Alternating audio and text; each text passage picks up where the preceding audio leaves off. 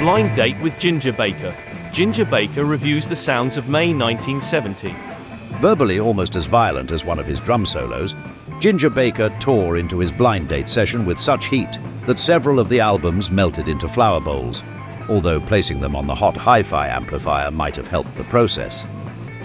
As he listened, Ginger drew strange doodles of bird-like men, and only displayed enthusiasm twice, for a 1940 Pete Johnson track and the latest popper by Steve Ellis.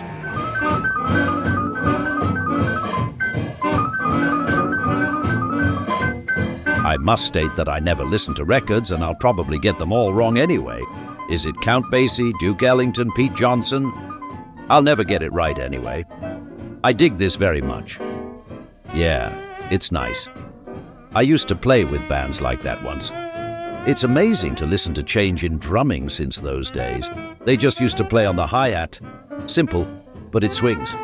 But I'm not good at guessing, and I'll tell you a story. George Harrison brought the Beatles' double album to play to me when we were in Los Angeles. After he had played me about 3 sides, I said, "George, who's this?" Another time, George and Mick Jagger and me were down at Eric Clapton's place, and they played me a Jerry Lee Lewis record. And I asked them, "Who's the piano player?" And I was down the speakeasy the other night, and I heard this drum solo going. I asked, "Who's this?" And it was me.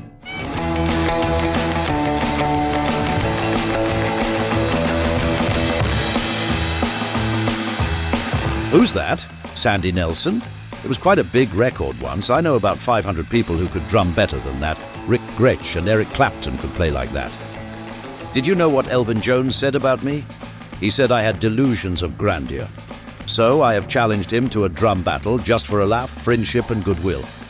A few years ago, back in 1962, what he said would have hurt me.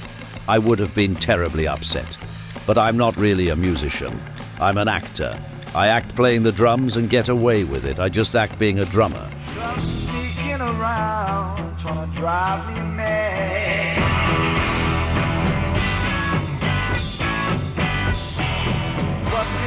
I've no idea about this one at all. It's English and there are certain influences that I know well, but it doesn't get me leaping about. Pete Johnson is about the only thing happening today.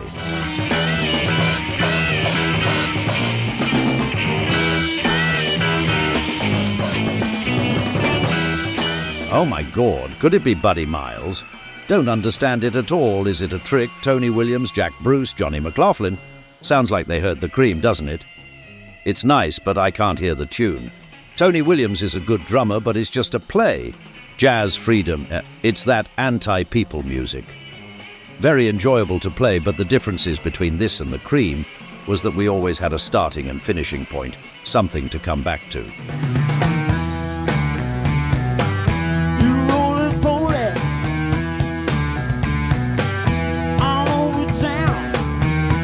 This is American, isn't it? It always makes me laugh when people try to sing like that. The rhythm section is dreadful, and it's a pretentious song. They are trying to be something that they are not. I like people to sing and be themselves. This is doomed. I'm not nice to people, am I? Do you give points for trying or what? You hurt my feelings and you make me cry. And that's the kind of thing that gets next to me, yes. Sounds a bit weak. It sounds a bit like Hendrix. It seems a bit unoriginal, as if they're trying to do a soul thing, which seldom comes off. I'm afraid I don't get into many bands. I only want to know about this band called Air Force.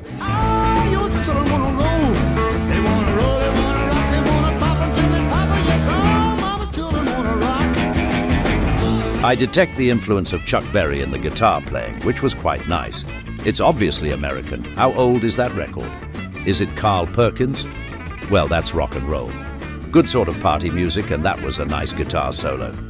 But all this back to rock and roll thing is a bit desperate. There's 1,000 answers that I don't know why or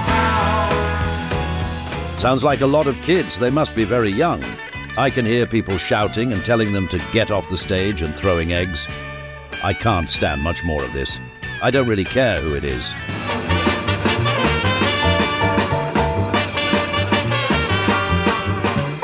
This sounds like Rick Gretsch playing drums and Remy Kabaka playing bass. It sounds like my band playing about at rehearsals. Who's playing the drums? He should be working in a fish and chip shop. Drumsticks on the bass string and people like this get so much airtime. They enjoy themselves, but they don't do much for music. I'm in a lovely mood today, but I can only say what I think. There is no point in being dishonest.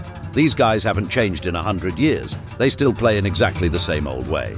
How to make friends and influence people. Lose the root. Lose the root.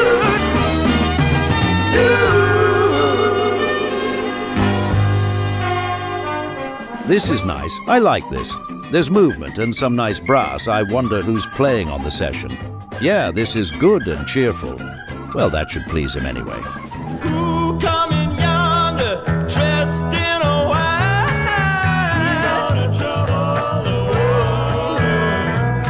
Wade in the Water. We used to play this with Graham Bond. Is that a chick singing? Do I know her? The guitar sounds influenced by Clapton.